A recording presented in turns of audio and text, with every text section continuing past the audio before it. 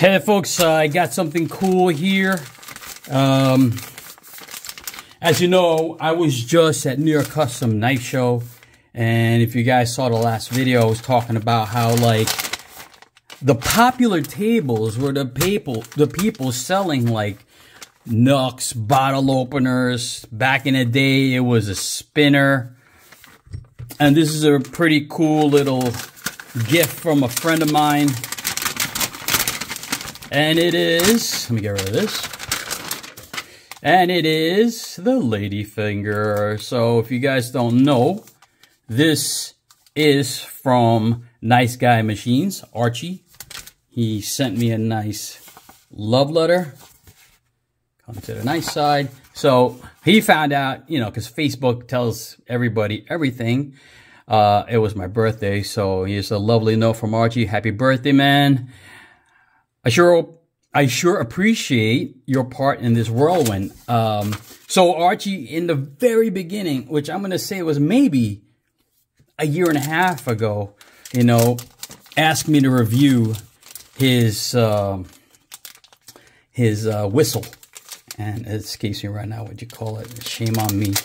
But he was pretty cool about it. So Archie always has nice packaging. So this is I don't know if this is numbered, but this is a Ladyfinger.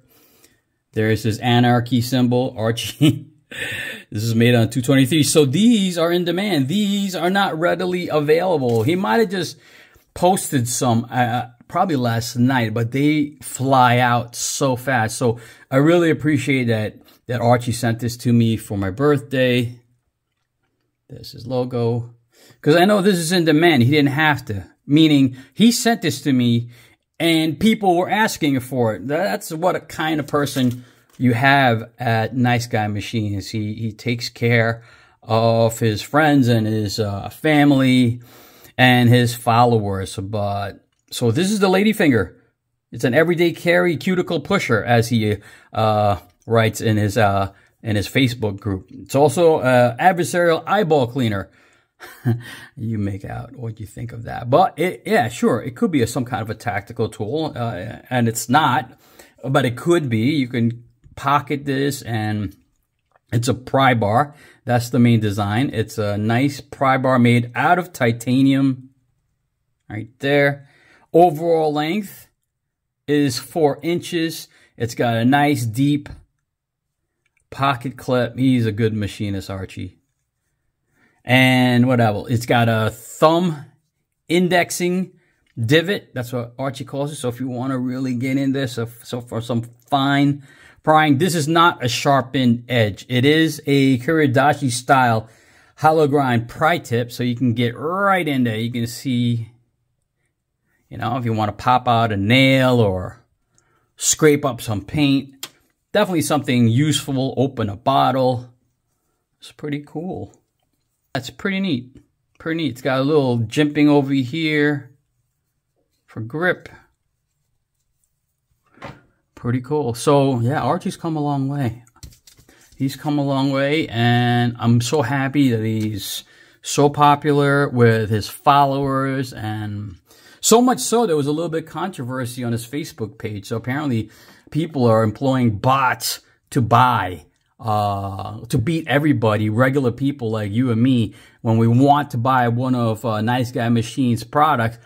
Some schmucks out there are using bots to get a jump on it, you know, and Archie just, you know, some makers just let it go and they don't care. They got the money. It's fine. Not Archie. He did some detective work. He figured out who were using bots, and he canceled their order, and he promptly put the products back on his page so that we can get them. He wants to get these out there to people that are fans, to people that have never owned one, trying to get their first one, and he's definitely got a strong following, and he's very loyal to his followers, so that's cool. So hopefully you can bang him out. It's a one-man operation.